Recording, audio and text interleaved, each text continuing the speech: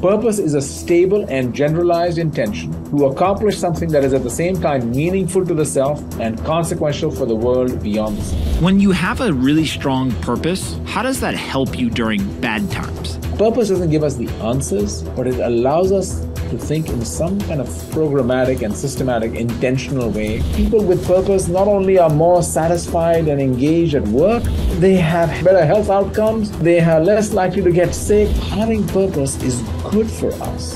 What's your purpose?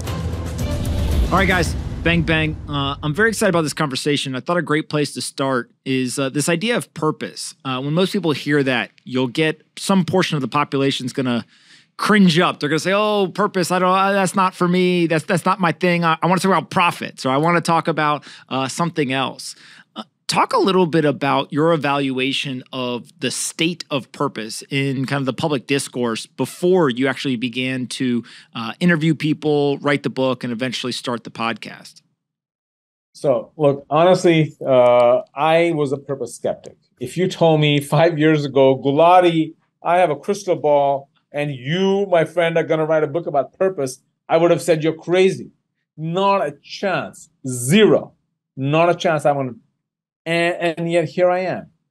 And I think it's important to understand how I came to that realization, because for me also, I was confused. People said purpose. On the one side, people were saying a purpose of business is shareholder value. And the other was saying, no, purpose is anything but shareholder value. Some said it's left wing. Some said it's right wing. It was just confusion around purpose is a tax on business. First of all, purpose is a very individual idea, right? It starts at the individual level. And there's thousands of definitions for thousands of people have contemplated the purpose of human life.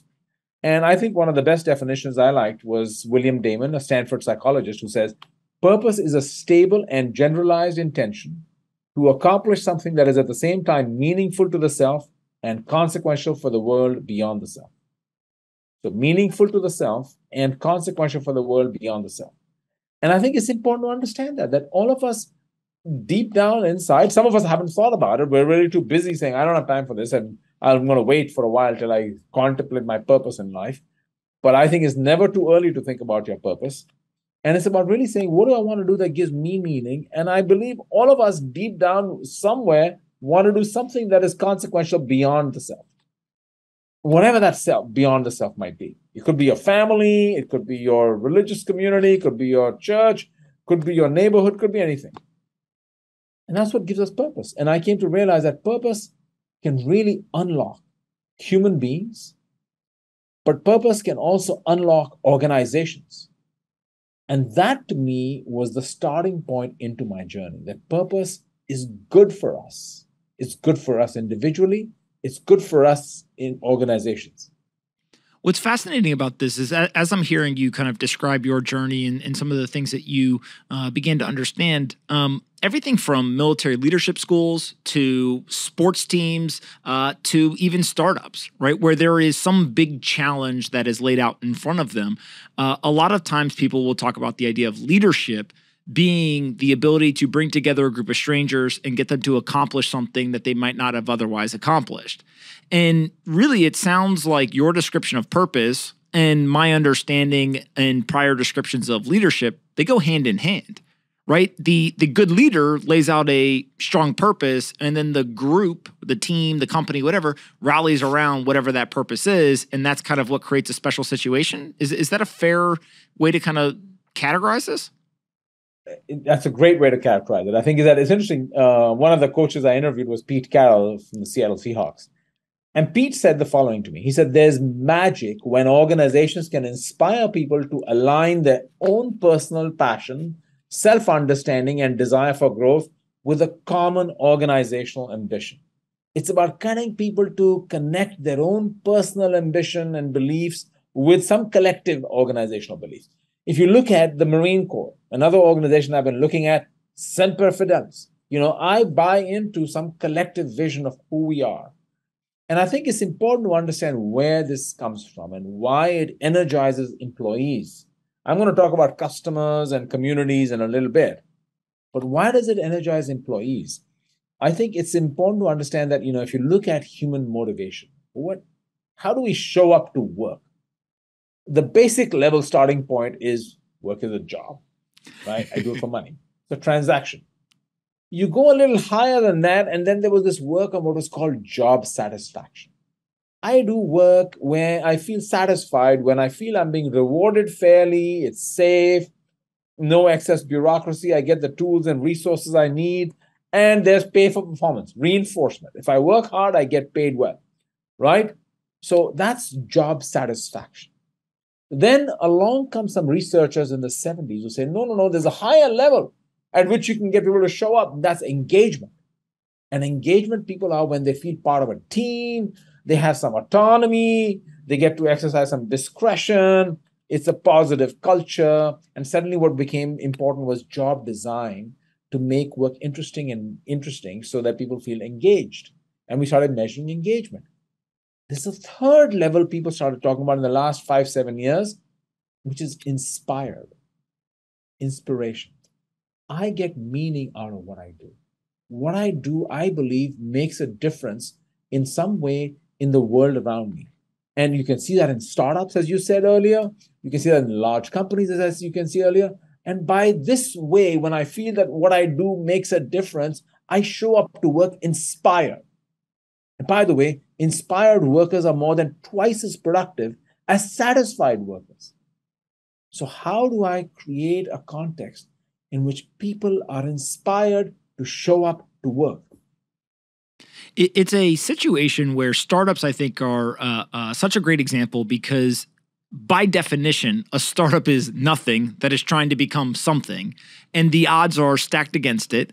And usually it's not just can we figure out what's in front of us, but it's also we have to compete with somebody who has more resources, more time in the market, kind of all these seeming advantages.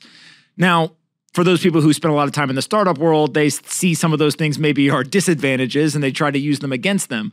But you've looked at sports, you've looked at large companies, you've looked at founders, investors, like you've talked to so many different people around this. Are there a couple of key components to every mission or purpose that you see being repeated over and over again across these organizations that really kind of resonates and allows for leaders to say to their employees, their team, or their colleagues, hey, this is where we're going, and gets them excited and inspired, like you're mentioning? It's a great question.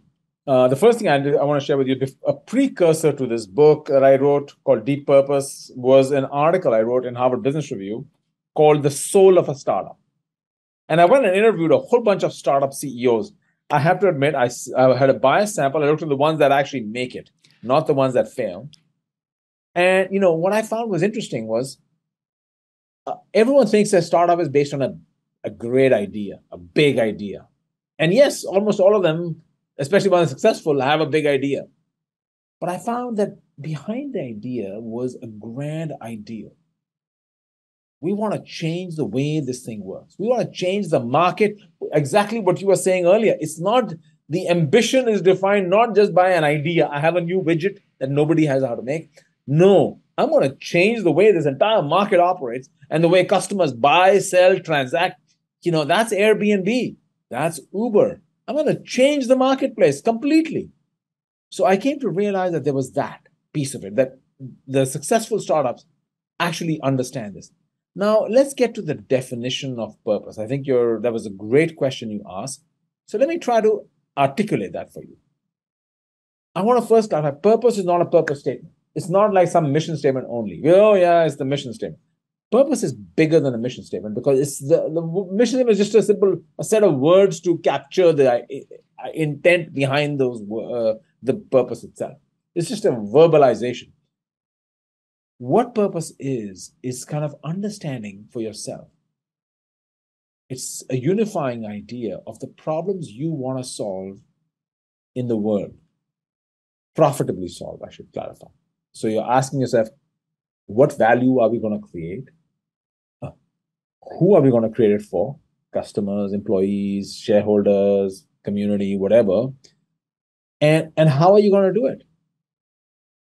Now, if you think about this, behind this simple idea, it's about business, folks.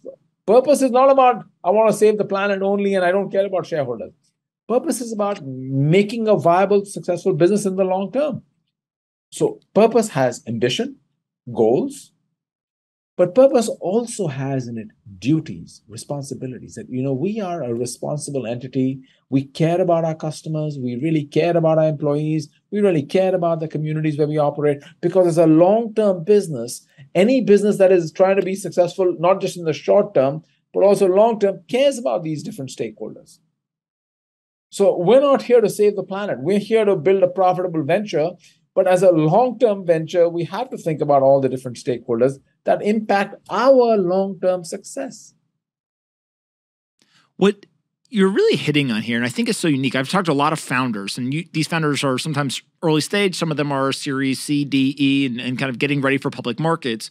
But in those conversations, the thing that I believe most of them have learned, and I'm paraphrasing a lot of different conversations into kind of one key takeaway, is that if you don't have a crystal clear purpose or mission that you can clearly articulate to your employees, it creates a scenario where there's a vacuum of purpose. And then what happens is some of the employees want this to be the purpose, or they believe this is why they're here, or other employees believe this or whatever.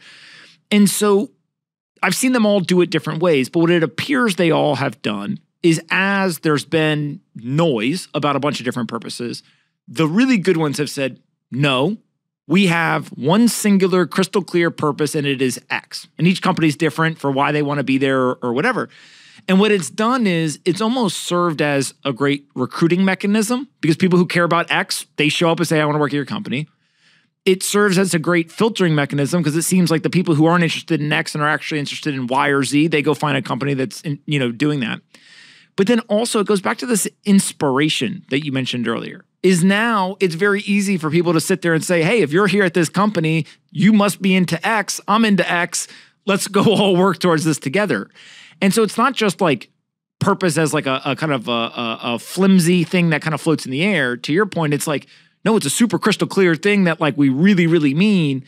And it almost makes the organization better because it gets better people. It weeds out the people who aren't there for the purpose. And then everyone's inspired to kind of work towards it. And so I see this in practice, and it sounds like that's exactly what you're laying out here, is that you have data from these conversations and interviews that it's highlighting the organizations are better once you have that crystal clear purpose.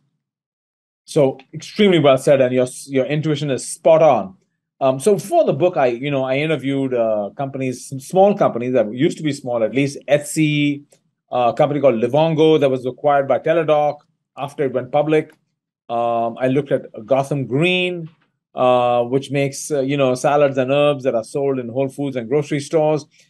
I'll tell you where it really came through to me was after the book. I was like, okay, now what? And then I said, okay, I've got to go find some other leaders that are really living some of these ideas that I try to articulate in the book. And I've just finished a podcast, and one of the people I interviewed was David Velez, the founder of Nubank. It's the largest digital bank in the world, starting out of Latin America. Another one, and he had a very clear vision. I want to simplify banking, and I want to make banking more inclusive for all. Now, that was the purpose of the business, right? And by the way, we're not trying to, this charity and other things are woven into that, but that became kind of the marching, if you will, the guiding light, the North Star.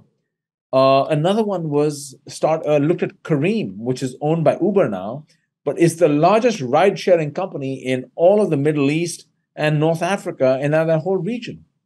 And they started with a very simple idea that they wanted to make rides accessible to people who otherwise can't get access. In socially conservative societies where women were not allowed to drive with a stranger, how are we going to make that possible? How are we going to, because without a driver, they're immobilized. They're not allowed to drive themselves, and they aren't allowed to drive with a stranger. So how are we going to unlock possibility for them? And then how are we going to make life better for the drivers who they call captains? So that was Kareem's story that, we are here to unlock value in a profound way for people. I looked at Mom's World, Mona Ataya, and so these are all conversations I've had in this series of podcasts coming out, where Mona talks about how she started Mom's World, which is an online platform for mothers, young mothers in the Middle East. So, you start to see founders in different parts of the world who really the successful ones start with, as you said, an ideal. And the ideal does four things. So let me clarify those to you as well. The first, you clarified very clearly, is directional. It creates directional clarity for everybody in the organization. We're aligned. We know what we're doing, why we're doing it, where we're going. The second one is motivational. It gets employees all excited and inspired around this ambition, vision. The third one is reputational. It's good for brand. Customers seem to trust companies that have a purpose. And the last one is the one that we haven't discussed so far, that I hadn't thought of either, was relational. In a world of ecosystems and platforms where companies are trying to collaborate with others, companies with purpose are seen as transparent, trustworthy. I know where you're coming from, so I feel a natural affinity to want to work with you. So there are four benefits, if I may say, of purpose that I think small companies have, some of them at least, have understood very clearly, and so have many large companies. So when you see this around these four things, are there companies that can pick a purpose and actually mess up the business? So whether that is they picked the wrong purpose for the team they have or the opportunity set or something like that, or they pick a purpose and then somehow don't execute, I guess, correctly against it? Like how do you think about maybe the mistakes that could occur if somebody's going through the process of picking a purpose? Great question. The first thing companies do wrong is they'll engage in what I would call purpose washing. They create a purpose to just kind of give themselves cover. Theranos had a purpose when they were going to be accused of fraud, right? Purdue Pharmaceuticals, that is responsible for the opioid epidemic, their purpose was compassion for patients and excellence in science inspire our pursuit of new medicine. So that's the biggest mistake you can make, is like, trying to engage in what you might call superficial purpose or convenient purpose. Mm-hmm. But I think the point we need to understand about purpose is a forcing mechanism to ask yourself, what business do we want to be? Because to answer that question, you have to really debate and discuss. Now, having said that, could you get the answer wrong? Yes. But then you periodically revisit your purpose. You don't do it every 6 months, but I think is that if you really thought about it, and you give it a chance to really run its course and drive it in the organization in a serious, substantial way. But, if you look at, Microsoft's purpose. Microsoft has evolved its purpose as the market conditions changed. And I can just tell you, for instance, it used to be in the 80s, it was to put a computer on every desk and in every home. Under Balmer, when it didn't do very well, it was to create a family of devices and services for individuals and businesses that empower people around the globe at home or work and the go for the activities they value the most. You can see why that didn't work. Right? And now it's to empower every person and every organization on the planet to achieve more. Best Buy has evolved its purpose. Johnson & Johnson, with one of the oldest kind of purpose statements, the Credo, has also evolved its purpose. So we call it kind of modernizing or doing a refresh on your purpose. Lego did it. So there's so many examples of companies that have been around for a while that will do a periodic refresh. When you have a really strong purpose, how does that help you during bad times? And I think a lot about being inspired. Everyone always thinks of, well, of course, that you're more productive, you work harder, you get the goal, right? You accomplish more.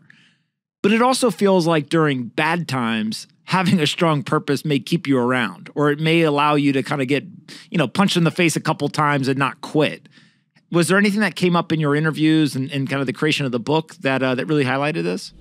Today's episode is brought to you by FTX US. They're a safe, regulated way to buy Bitcoin and cryptocurrencies. They've got very cheap fees, sometimes as much as 85% cheaper than their competitors. There's also no minimum fees, there's no withdrawal fees, or any other hidden fees. Ultimately, FTX US is trying to make it dead simple for you to buy Bitcoin and cryptocurrencies. They also now have digital stock trading as well, with no transaction fees and no payment for order flow. All you have to do is go download the FTX app today from the App Store and use code POMP, and you'll get some money back every single time you trade $10 or more. Again, go download the FTX app today, use code POMP, and every time you trade $10 or more, they'll go ahead and they'll give you some crypto back. The more you trade, the more you earn. Download the FTX app today. So that's a great question. And I think given the where we are right now in the economy with economic headwinds, it's a fair question to be asking ourselves, right? So the first thing I wanted to share with you is I did a 2010 study where I looked at companies during down markets in every single recession since 1945. And what I found was that there are 9% of companies that actually use downtimes to get ahead. So never waste a good crisis. Never waste a good recession, if you want to call it that. So what do we need to understand about these companies that do this well? Now, I won't bore you with that study that was published in 2010 in the Harvard Business Review. But I think the point I want to make over here is as far as purpose is concerned. Purpose is not the only answer for down markets. So I want to be very clear about that. But what purpose, when you're in down markets, you are forced to make very difficult trade-offs. Very difficult trade-offs. Choices. Where are we going to contract? Where are we going to expand? And that's a very hard decision. How do you take from Peter and give to Paul? And say, I'm going to cut here, but I'm going to expand here. The easy answer is the cheese slicer. Everybody give me 10%, equal pain spread across. And that's a recipe for nothing. That's a recipe for mediocrity. Those 9% of companies understand how to do that. And purpose is a wonderful filtering system. I just talked to somebody this morning who's a CEO of a company in Europe. And he said, we are bracing for one of the worst winters ahead. We're going to have, energy cuts. We're going to have to shut down our plants. We're going to have to, send people home. And we've got to make payroll. And we're going to have customers who won't have money to pay us. We are ready for some really, really difficult months ahead. And the question is, can purpose help me? Now, I'm not saying it's going to give you purpose doesn't give us the answers, but it allows us to think in some kind of programmatic and systematic, intentional way about how to consider those trade-offs. So I actually think that, and by the way, if you really use your purpose in these down markets, it's a crucible moment people will not forget. It will, if you're looking for a way to really bake your purpose into your DNA, nothing like a down market where you lean into your purpose, invoke and remind everybody about why you're doing what you're doing and how that has been shaped by your purpose. So nothing like a good crisis. Never waste one.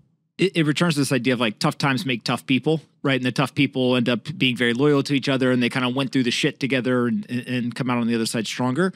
But it does go back to whether it's good times or bad times, the communication of the purpose. So I almost think of this as you have to select a purpose, usually that is done by the leadership of an organization. It may be in collaboration with people within the org or maybe not, but there is a purpose that is selected.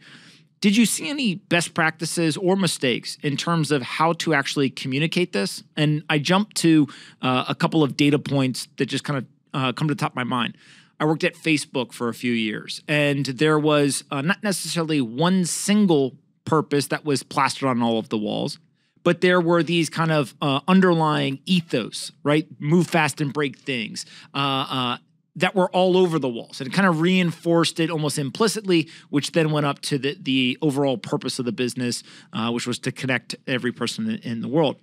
I also think about the reinforcement of maybe at an all-hands meeting or in weekly communications with the team, just constantly reminding people. What were the best practices there, and maybe even mistakes that you uncovered in terms of how people communicate the purpose to their organizations?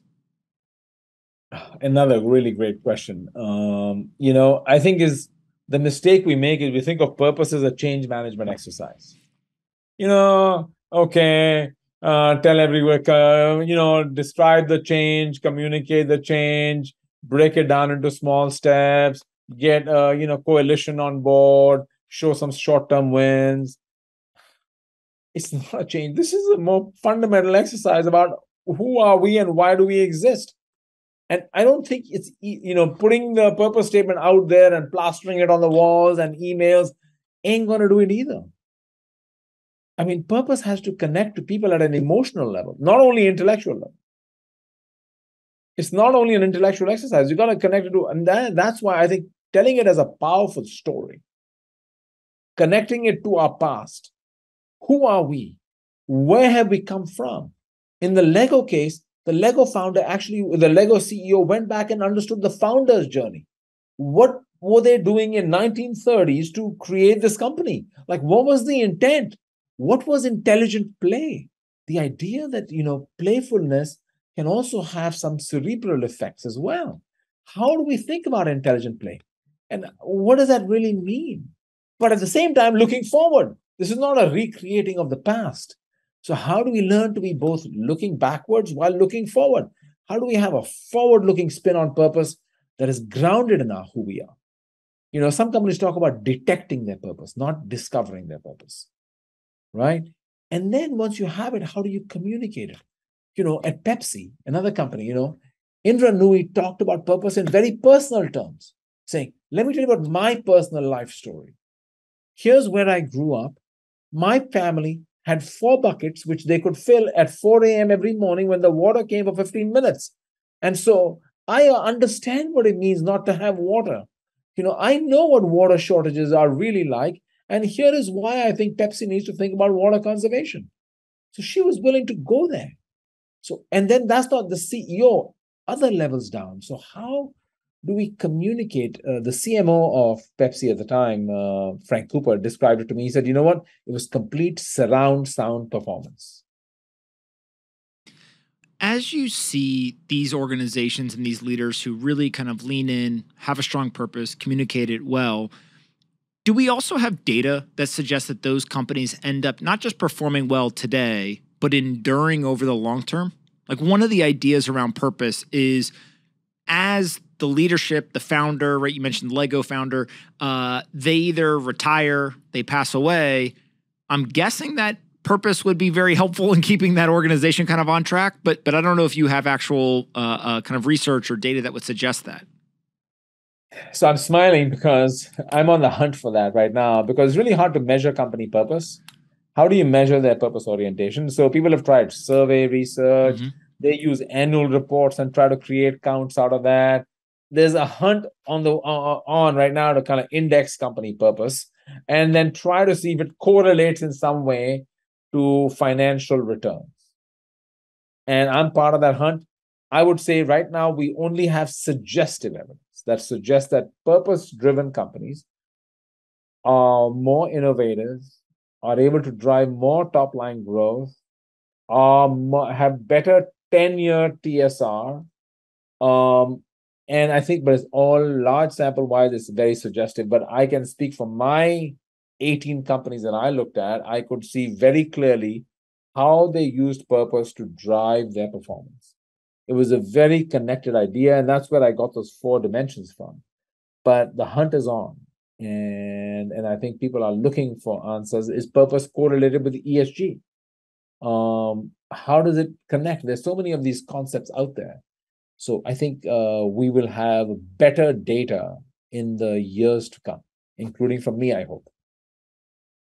So on that line, if we see that purpose can transcend leadership teams at the same company, and it can be persistent, even if it is updated every decade or whatever, when people are trying to fill leadership roles, should they be trying to find leaders that fit the purpose, or do they hire people and then allow them to kind of change the purpose of the company as the leadership changes? Like it's kind of a chicken and egg question, but to some degree, are you constantly over, a 50 or 100-year time frame just looking for people who embody the purpose, and that's the way that we see organizations be successful? Or does the purpose maybe kind of vary within some framework because the leadership changes and everyone is a little bit different? So, it's interesting. First of all, I want to clarify. Purpose is a 2-step process. Having purpose means I want to know what my intent is, right? And then the second step is, okay, what's in that intent? Who am I here to serve, and who's more important, and how do I see my business model, et cetera, et cetera, et cetera. So one is having intent. Second one is what's in my intent. And I think it's important to understand now, to your point, I have a whole chapter in my book. And I've also kind of directly questioned this in 2 of my podcast interviews, where I ask especially strong founder leaders that how do you think about succession because purpose gets so woven up in the persona of that individual. Howard Schultz, look at that. Poor guy can't retire. He keeps leaving and coming back and leaving and coming back to Starbucks. And every time he comes back, he says, Starbucks has lost its soul. And so you see that happened to Phil Knight at Nike. So it's not uncommon. You saw that at Google. So it's not uncommon to see these kind of founders struggling to let go. And I think we have to ask ourselves, how do you think about succession? As Kevin Johnson, the former CEO of Starbucks, said to me, he says, my biggest challenge when I took over was to go from being a founder-led organization to a founder-inspired organization. And this is not easy. Now, to your next part of your question is, should you bring in people who will change the purpose? Or will you, I think you first of all should be hiring people who are bought into the purpose you have today. And I think those same leaders who are bought into the purpose today should be able to be smart enough to say, but I think that purpose is a filter of who you bring in. Once in a while, you change your purpose. And sometimes you have to bring in an outsider. So you say, got to change our purpose. People are too wedded to what we do. But a lot of times purpose shifts are not radical. This is not like our purpose or business has changed completely overnight, right? This is not BlackBerry going from a device company to a software company. So I think is evolution and revolution in there and being able to challenge it. But it's a fair question. I don't think there's any research on it. But I will tell you that founder-led is a hard one. The purpose gets wound up. It's like personality fixation. So on that, how do you filter in the interview process to actually know somebody is aligned with the purpose versus just feeding you a bunch of nonsense that sounds good, but maybe they don't align? Is there anything that you've uncovered there of, you're going to hire a new CEO, you're going to hire a new executive, maybe even just a mid-level manager? How do you know that they actually are aligned with the purpose versus they're just a good interviewer? So look, you're asking the universally hard challenge about how do you filter and screen people, which you're supposed to have the answers. That's why I'm here. Anyone will tell you one of the hardest things we struggle with is hiring. Yes. How do we filter in people? And I'll tell you, I wrote a case on Netflix not long ago. Now, Netflix is less about purpose and more about their culture. Okay. So they're big on cultural fit. So what did they do? They actually published their culture deck. Now they call it a culture memo. They got rid of PowerPoint, so they made a culture memo. But they put it out there for anybody, competitors, anybody to see. And they want recruits to have read it. Now, they're not going to ask you to mouth off and repeat what's in the culture memo. But they'll try to suss it out by asking you about your life experiences. What have you done? Moments you faced in life. So people always try to get at these values questions. I think by asking people like, tell me about adversity you've had to deal with. Tell me about a difficult moment that came up in your life. Tell me about choices and trade-offs you've had to make. But I do think that, at Netflix, they call it, we only hire fully formed adults. Now, I'm not implying any kind of what is fully formed or partially formed. I won't go that far. But, we need to ask ourselves, like, okay, let me give you the rub. The rub is going to be, you find someone who's an absolute star performer. The perfect competence, capability, experience that you really want. Either hiring them or they're already in your organization. But they don't fit the purpose. They don't fit the values. They don't fit the culture. What are you going to do? That's where the rubber hits the road. What is interesting about that is at a startup of a smaller company, I think it could be absolutely catastrophic to hire that person. Because if you've got 10 people, and this is going to be one of the 10% of your employee base, right, doesn't fit the culture and values, that might be a pretty big deal. What I see large organizations do is they still may hire the high performer or whatever, but to your point, I don't know if it's because they know it's not a culture fit or they're just not screening or filtering or asking the questions around, do you align with the purpose? Like, it's actually pretty rare if you think of these large organizations, how many of them, if you had to grade, I don't know, the S&P 500 and you gave an A to an F grade, I don't know. Like, how many do you think you'd give an A on purpose to? So look, I think at one level you might say like some people in these organizations might believe that, it's large numbers, one person through. Everybody notices. Of course. Promotions, bonuses, these are massive signals of what is expected of us here. We have one of our absolute best cases at Harvard Business School. It's called Rob Parsons at Morgan Stanley. And it's about this guy. It's fictional. The name is disguised, but it's really Morgan Stanley. And it's from like 20 plus years ago. He is brought in by his boss to build a new business. They've been struggling to break into this business. And he's been told if he delivers, he's going to make managing director in a year. And boy, does he deliver. He nails the market. They have double-digit share of the entire market in a year. 25 years ago, he's bringing in $60 million in fees that year alone. He is absolutely a rock star on every dimension.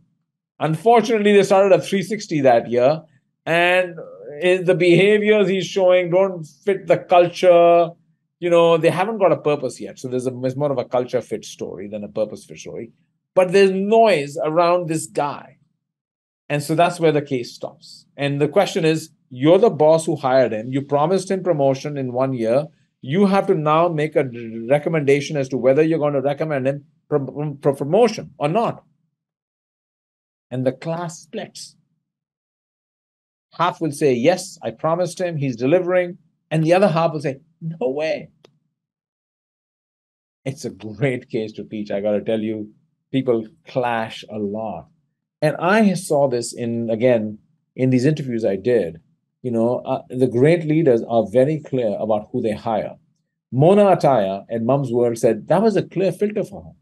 She said, I didn't even talk about their competencies. We can teach you competencies. I wanted to know, why do you want to join us? What's exciting to you about wanting to come and work at Mum's World? What are we doing that seems to resonate with who you are? That was the filter, right? And so versus walk me through your resume, let me do a rundown. And this is true in other organizations, large companies. I mentioned one more. I was a long time ago now. This is dated maybe 8-10 years ago. I was sitting next to a pilot on a plane.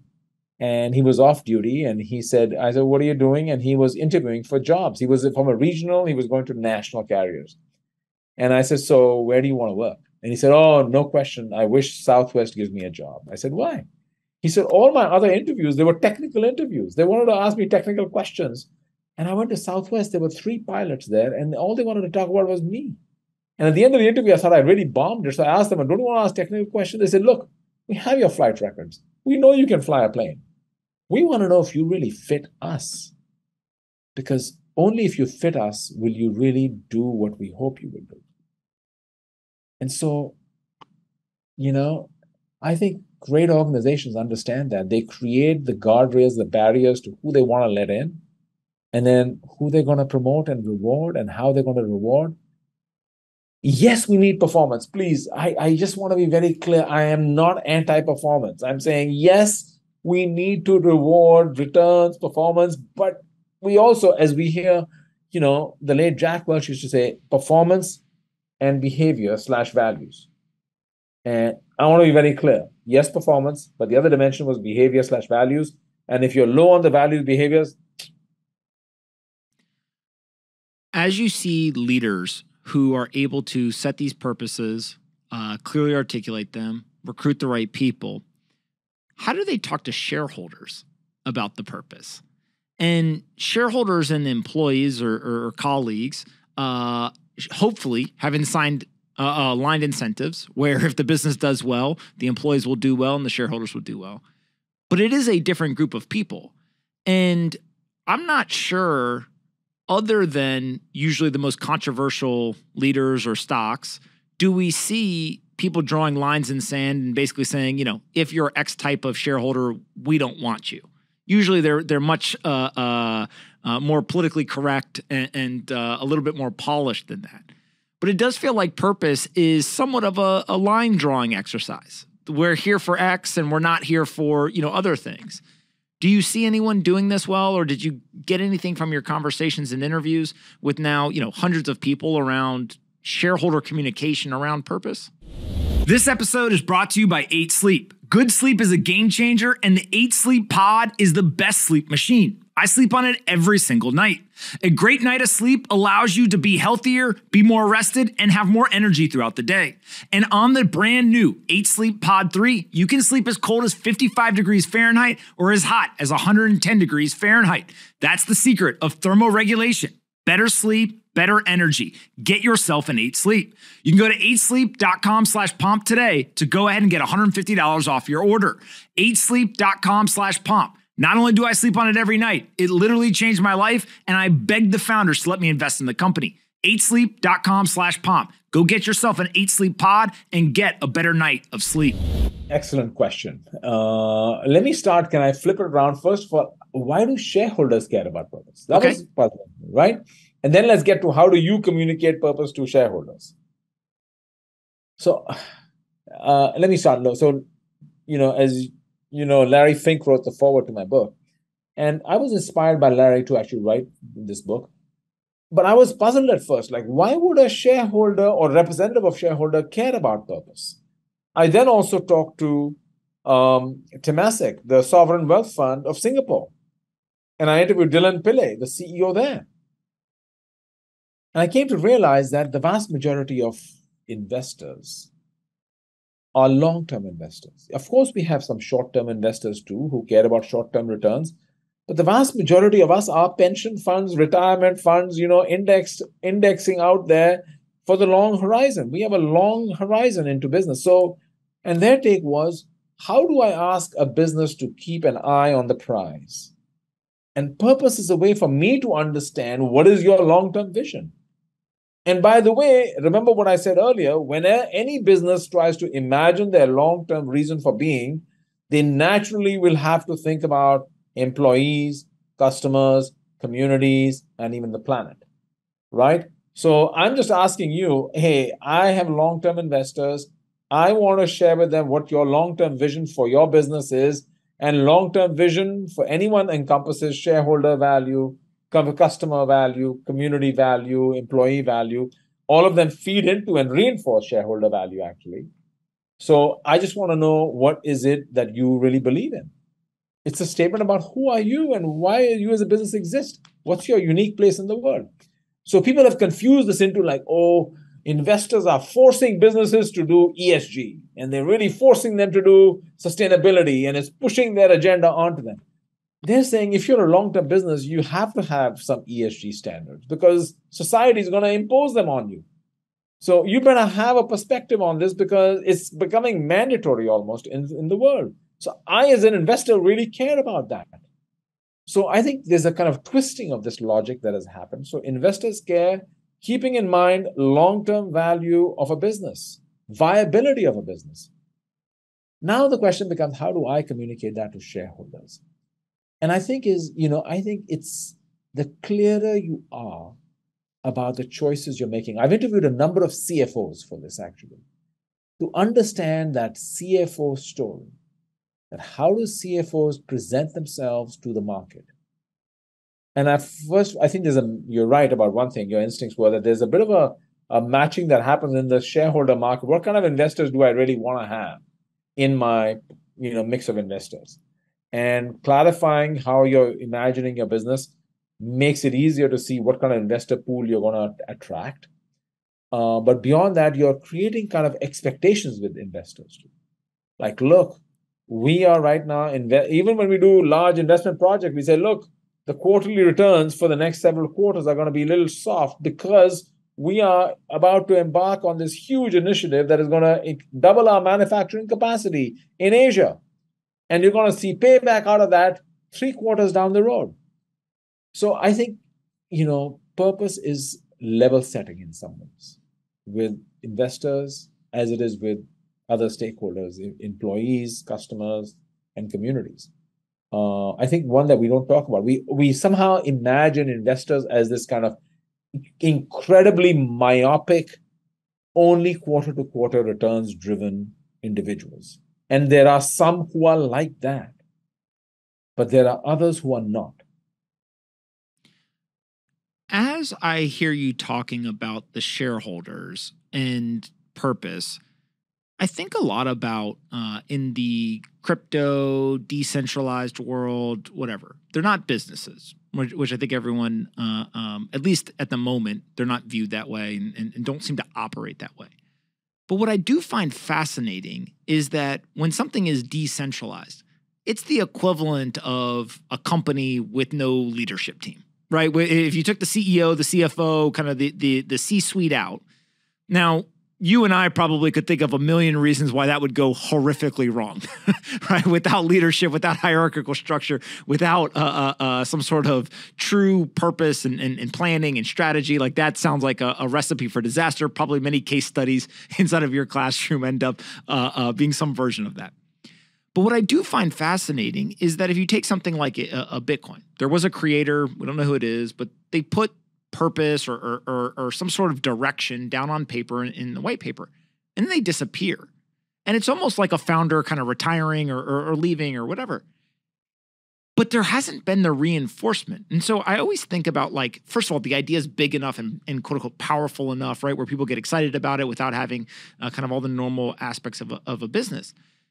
But also the purpose was so clear that it has persisted. Now it's only been 13, 14 years, but if it continues the way it's going, it really is this like powerful, clear message. And so the reason why I use that is like, that is succeeding against the odds, right? If you're able to take a really clear, powerful message, and then you have a CEO, you have a board, you have kind of all the things that we know make businesses great, it feels like this is almost like a secret weapon for the businesses that understand it. And as you've talked, you know, kind of through our conversation, it does feel like maybe companies are waking up to this and realizing that some did it naturally and that was their intuition and there wasn't so much a strategic reason as much as that's just how they operated their business. But now do you hear and see founders or executive teams talking about this from a strategic standpoint saying, hey, we've been in business for 20, 30, 40 years. We don't have a purpose that is clearly articulated. We need to do it because it is a talent retention tool. It is a, you know, advantage in the marketplace. It is, you know, A, B, or C reason. Or is it, no, the companies that start out with a strong purpose are the ones who keep them, but you don't really see companies who start out with no or weak purposes end up being able to transition into those strong purposes? So let me start with the first part of your question around decentralized finance. And that's a fascinating question also. So I'll look within our organization first. Then we'll talk about these kind of diffuse entities that are not even organizations per se. What do organizations do? When as soon as you have 5, 10, 15 people coming together, even 2 people coming together in a household, we have a division of labor problem. Who's going to do what? Task coordination, right? So we want to have collaboration and coordination of that. So, who's doing what and in what sequence and how we're going to do this, that, and the other. As you get bigger, so there's a collaboration problem that kicks in. And the other one is what we call the consistency problem, right? How do we build standards that we have to repeat and do things in a consistent way? Now, what do? We build elaborate organizational structures. We build silos. We build KPIs. We build metrics. We do all this stuff to we build processes. So we call it structures and processes and culture. Structure, process, culture are the 3 kind of control systems we use to regulate the individuals who are in that small or large organization, right? Now, some would argue that structure and process stifle our creativity. It bogs us down in bureaucracy, and we resist, but we can't. We need silos. We need accountability. We need process discipline. Now, if you believe that purpose is another way to regulate behavior, if you want to call it that. Culture is a control system, so is purpose. It creates guardrails. It creates guidelines. And if it's a deep purpose and you've internalized, it is really going to be a guardrail for you. Does that then allow you the chance to loosen your structure and loosen your processes? And so what I saw was companies that were, everyone talks about empowerment, but there's a lot of people talking about fake empowerment. You talk about it, but you don't really do it, right? with purpose, possibility. I'm not saying it works always, because purpose is not like people are buying in all the time. You have the possibility to loosen your structure and processes to create more real, genuine empowerment. I wrote a whole chapter on this, by the way. Now you've taken it to an interesting stream of like, can you have confederations of organizations connected through a purpose, or individuals that are somehow able to find alignment with each other and trust with each other? Open question. I think possible. I don't think there's enough research for me to definitively say that, if only Ethereum and Bitcoin and others kind of articulate a purpose, they're going to really be able to create alignment among the disparate entities and individuals who are operating and working in those markets. I think it's an idea. It's interesting. It's an intriguing thought. I don't really have an answer to that one, but I did mention earlier to you that organizations with purpose are perceived as more transparent and trustworthy by others, which is in the eyes of the beholder. Yeah. I don't know what the answer is either. It is a very unique thing, which obviously I think has kind of taken the world by storm. But when you think of it through this purpose lens, it feels like there's something there, and it's hard. Obviously, the intuition versus the data will take a long time to kind of clear out. One of the examples I think I'm personally most fascinated by is the company Coinbase, which I don't know, maybe it was last summer or so. The CEO and founder of the business came out and said, "Look, there's a whole bunch of stuff going on internally." Kind of this idea of like the lack of clarity around why we're here. And so he put together a piece and clearly articulated, we are here to do this. And it was really around financial empowerment and kind of why he started the business. And a couple of takeaways for me were, one, it's easy for the founder to do that because he could say, hey, I started this business. We're almost a decade later. Let me remind everyone why I started this business. And so coming from him, I think was powerful. Two, I thought it was fascinating. He didn't just send it internally. He published it publicly, to your point. But the third thing was he got a lot of blowback. And there was a lot of people who said, not even so much, we don't like your purpose. It was, we don't like the fact that you're stating one purpose and saying we are not here for these other purposes. And so I think in hindsight, a year later, if you were to ask him, and I've seen him on interviews and stuff talk about, he's very happy he kind of took the route that he did. He thinks it was a net positive for the business. I also think that it takes a special type of person and a unique business to do that versus if that had been Disney or Coca-Cola or, one of these businesses who was not founder-led anymore, who had not been around for only, a decade or so. How do you think about this? So I don't know enough about the Coinbase story, so I don't want to comment on that necessarily, but I think there's an interesting idea behind your question. So one of my colleagues, you mentioned Disney. So one of my colleagues actually, once Steve Jobs realized that he was going to pass away in a finite time, he hired two of my colleagues to come and start to write cases about Apple. And he wasn't going to do a purpose of Apple. That was not his thing. He didn't believe in one-liners. But he felt that it was important to capture the philosophy, the principles that made Apple who it is. And he thought the best way to do that is capture historical decisions they made and the rationale and how they thought through those decisions. So purpose was going to be inferred through these key decisions that Apple had made in the past. And there was a story behind that because Steve had been on the board of Disney. And what really frustrated him at Disney's board meetings was whenever they had a difficult decision to make, somebody on the board would say, let's think about what Walt would have done if he was here.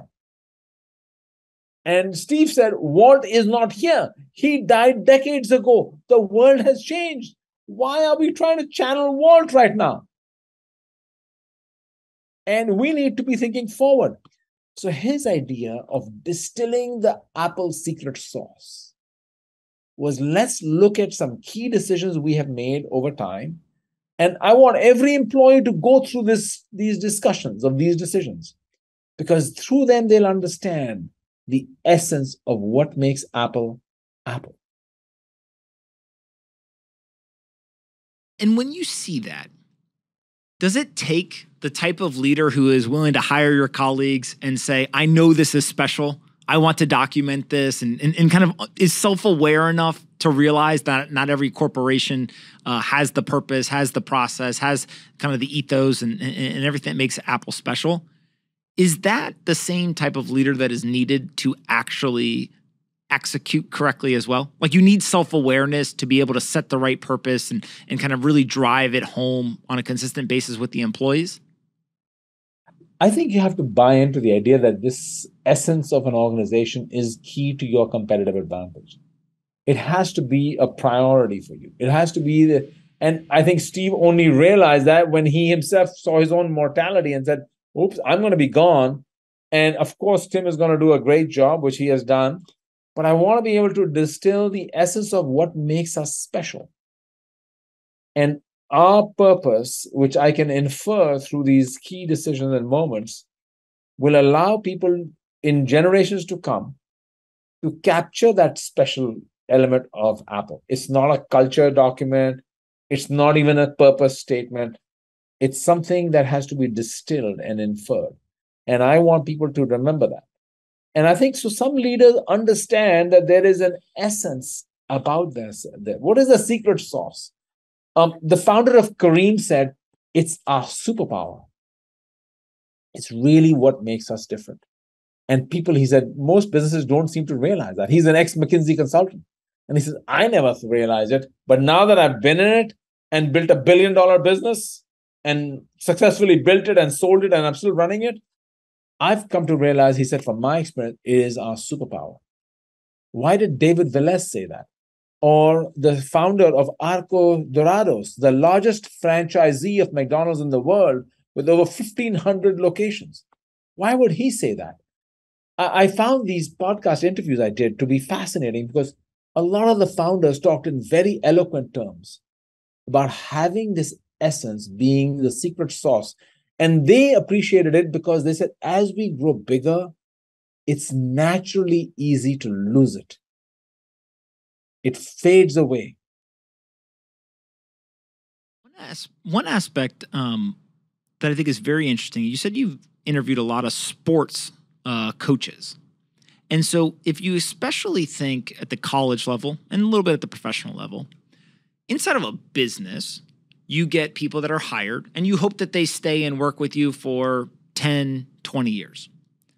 If you're a college coach, I think you mentioned Pete Carroll, Nick Saban, folks like that.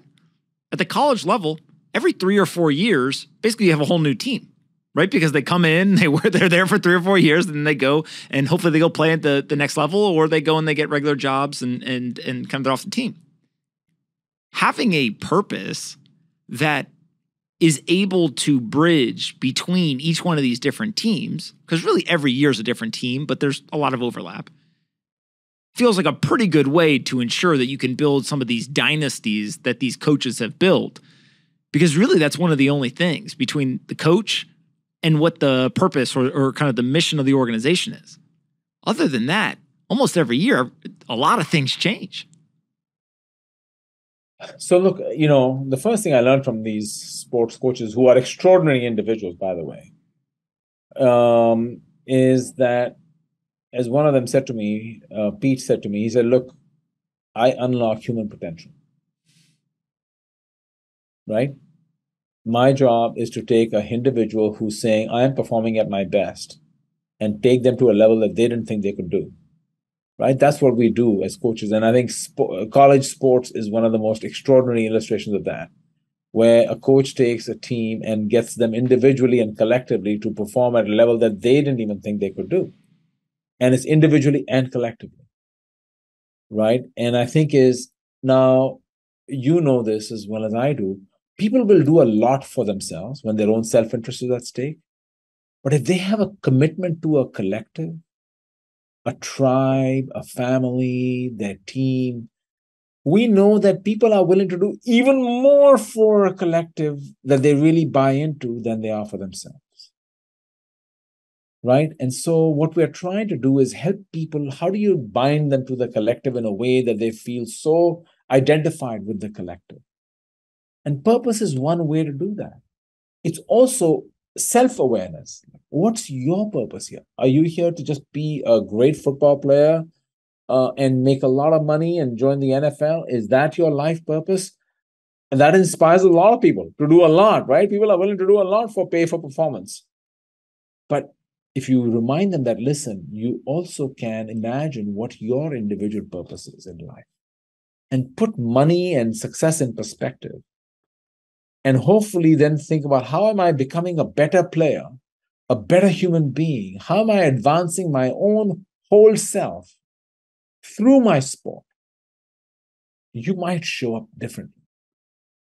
And I think that's the beauty of what I think some of these coaches understand.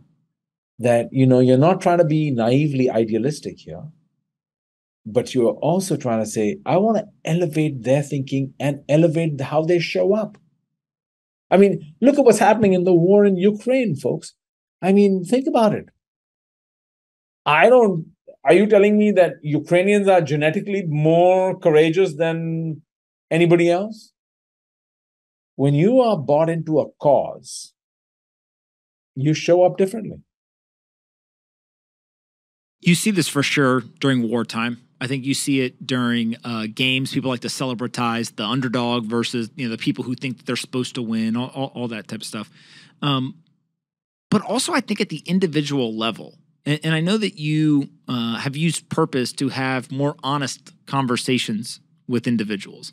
I know that you think the talk of purpose elicits different types of responses, maybe avoids the CEO speak. Talk a little bit about, throughout your career, you've talked to a lot of people, right? And at all the degrees of success. And it seems like this topic specifically has led you to a different type of conversation with people that, one, you enjoy, but also, two, it seems like you've learned different things about certain people that maybe you otherwise wouldn't if you weren't talking about purpose. So I have to confess to you, this is all new to me, and the way you said it is exactly right. I wrote the book, I interviewed people about their company purpose, and I was like, tell me about the company purpose and how you did it. And then when I started this podcast series, I first started my first interview like, okay, tell me about your company purpose and what did you do? And then I stumbled into asking the question, tell me about your purpose. Why are you here? Tell me, how did you come to realize your own purpose? When did you first start thinking about your purpose? And I have to tell you, I felt very fortunate to be talking to these very influential, important, successful leaders from all over the world. The conversation shifted. It was a much more, I would say, authentic and intimate conversation. And I learned, every leader, there's a story behind a story. You can talk to them as CEO of an important company and what they're doing for the company, but it's really hard to tap into their humanity. Like, who are you really? And this purpose conversation about their individual purpose, before I even get to their company purpose, led to, I would say, a very different set of conversations. And I learned so much about leadership through these conversations in the process. What has been the most surprising thing? So you went in, you said you were a skeptic. Now you're not a skeptic. So that's like surprise one, is just, it seems like you're a convert, right? Which is good. But is there anything that outside of just now I believe that has really surprised you and kind of looking back, you're like, I can't believe that's the thing I took away from it? So the first thing I realized was purpose is good for business. Right? That's one thing. Like, who's going to say, oh, we don't want to have a purpose? The other thing was, purpose is good for us individually. There's data, research showing that people with purpose not only are more satisfied and engaged at work, they have better health outcomes. They are less likely to get sick, chronic diseases, heart attacks, stroke, dementia. Having purpose is good for us. I mean, what does it mean not to have a purpose? I don't want to have a purpose. And we then say, oh, I don't want, purpose is only making money and shareholder value. It's like breathing, folks. We all need to breathe to live, of course. But do we live to breathe? I don't think so. That leads me to my last question, which is like the softball of all. What's your purpose? So I have to tell you, I feel very fortunate to be working at an institution where my purpose aligns very closely with the organization's purpose. We educate leaders who make a difference in the world. And that very closely summarizes how I think about my work-related purpose, which is I educate leaders who make a difference in the world. Now, remember, our life purpose has many sleeves to it. Work is one, family is another, avocations is another one. So for me, I feel very fortunate that my purpose that is related to work very close. I educate leaders who make a difference in the world, hopefully positive difference in the world. What about your personal purpose? I think I really believe that my purpose is to be able to have a positive impact on the communities and the people I'm surrounded by. And so what does that mean in terms of, as you've done all this work on purpose, how do you actually live that on a day-to-day basis? Because I think one of the pieces is people will listen to this and they will say to themselves, I get it. Purpose is important for business. Purpose is important for better life and kind of the inspiration and all that stuff. How do I take the purpose and apply it on a day-to-day basis? So the first thing we have to realize, purpose is an evolving story. My purpose when I was in my early 20s was different, right? My purpose when I was a young parent became different, right? Suddenly my purpose had changed into my family, my children. I have a responsibility for them, right? My purpose today at this age and stage is different. And I look at my own self and I ask myself, like, have I made a positive difference in anything that I've done today? Where am I? Through my research, through my teaching, through my interactions. I think sometimes we focus on value capture, right? We all measure like, okay, what came in the door today into the bank account? Value capture. I think at some point you start to say, I want to focus on value creation. Value capture happens when you're creating value, value capture happens. But how am I creating value in the environment and the communities where I operate? Have I had a positive impact in a meaningful and real way? Yeah, that's incredible. I love the idea of the interesting value capture and kind of creating the value. I think it's a very important distinction. Where can we send people to find the book or download the podcast as they get excited about listening to these conversations? So look, the easiest place to go is deeppurpose.net, which is where I have a summary. There's some videos summarizing the book and my research. You can also find me on LinkedIn. There's a newsletter. I don't flood my LinkedIn feed, but I periodically, every few weeks, will put out something that relates to my larger interest in unlocking value, unlocking possibility. And so deeppurpose.net or LinkedIn, which is just Ranjay Gulati, my name. And I want to thank you. This has been a most enlightening conversation. You have pushed me hard in a good way. So I appreciate that very much. So thank you. I'm very interested in this. I find it absolutely fascinating, and the way that you articulate it, I think, is incredibly powerful. So I hope that everyone who's watching or listening to this goes and checks out the book. And then I'm looking forward to many of the conversations. You pretty much hit a who's list of people that I'd want to hear on the purpose side. So I'm excited to listen to that as well. And thank you for your time today. I think people probably learned a ton from you. Thank you very much. Thanks for having me.